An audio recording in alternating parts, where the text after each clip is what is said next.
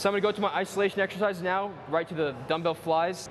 It's real important to get the weight up to the chest. What I like to do is I put the weight on my knees, on my thighs, and I push up the weight right up to my shoulders.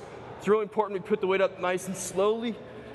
And we're gonna push up right there. Now, one thing that we're really gonna focus on this, we're gonna pretend like we have a barrel over our chest, and we're gonna pretend like we're hugging the barrel. So you're gonna come down nice, slow. Come down about parallel to the ground, big stretch, feel the stretch. You're gonna come up slow, really squeeze that chest, hug the barrel.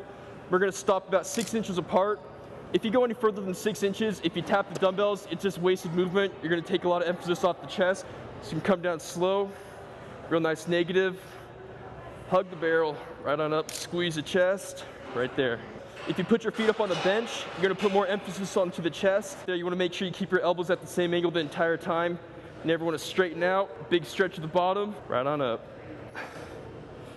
This video is brought to you by MHP, the protein innovators, offering amateur and professional athletes premium supplements to meet all your nutritional needs.